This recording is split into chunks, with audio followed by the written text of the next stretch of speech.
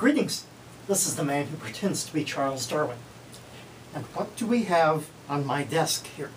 For those of you who have never seen these are card catalogs. No, not library card catalogs, personal, scholarly card catalogs. This is what we used to do to keep track of the vast scientific literature that was available when I was in graduate school in the 1980s.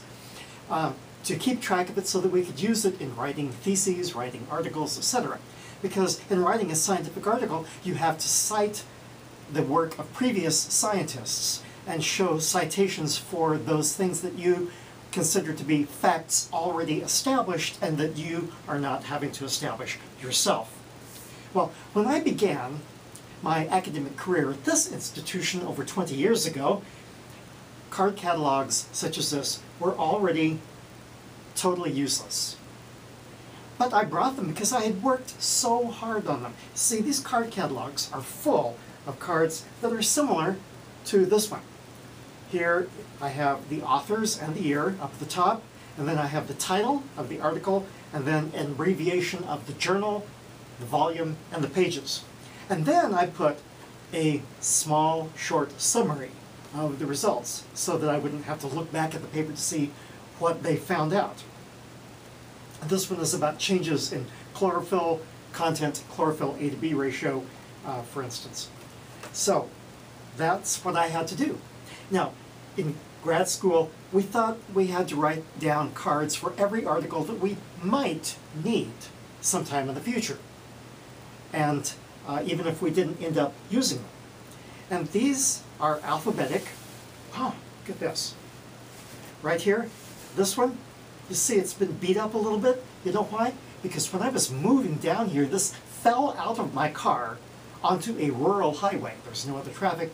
And I pulled over, and I almost just left it there. But I thought, you know, this is going to be a safety hazard to other vehicles. I was ready to get rid of it then, but I've clung to it all these years. They were back in a cabinet, and we found them recently. Now, what am I going to do with them? Okay, but anyway, even at the time, these were becoming obsolete. In the 1980s, we were starting to have database managers that would allow us to search for keywords, but they were only for those papers that we had entered into the computer. So instead of having cards, what we had was computer entries. And I even wrote my thesis on a terminal of a mainframe computer. Now, in case you don't know what a terminal is, today we have individual computers that do everything right in one place, but we only had terminals where you type things in and it went to a mainframe computer and then bounced back to you. Well, at the time, there was no widely available internet. Instead, what we had to do was have a big library. I was at the University of Illinois, and it had a very big biology library, and it had lots and lots of journals. I think it even had the Soviet Journal of Ecology. I don't want to even imagine what was in that journal. There was also the Butler University Botanical Studies. I have no idea whether it still exists, but the library subscribed to it. This was immensely expensive to subscribe to all these journals on paper, but that's what we had to do because there was no widely available internet. Now, today, you just look on Google Scholar. Now, I'm not saying that other search engines are as good or better, but that's what I use is Google Scholar, and I can find even the most obscure references there, such as the Oklahoma Native Plant Record. You can find anything you want to from that during a Google search, and that includes my articles that are published in such an obscure fashion.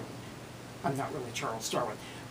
My articles published in such an obscure fashion that nobody would ever find them. They just have to look around in the library.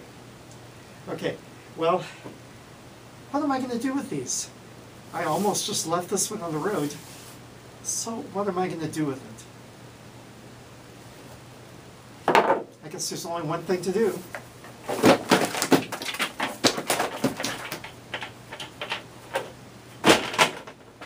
This is Charles Darwin telling you.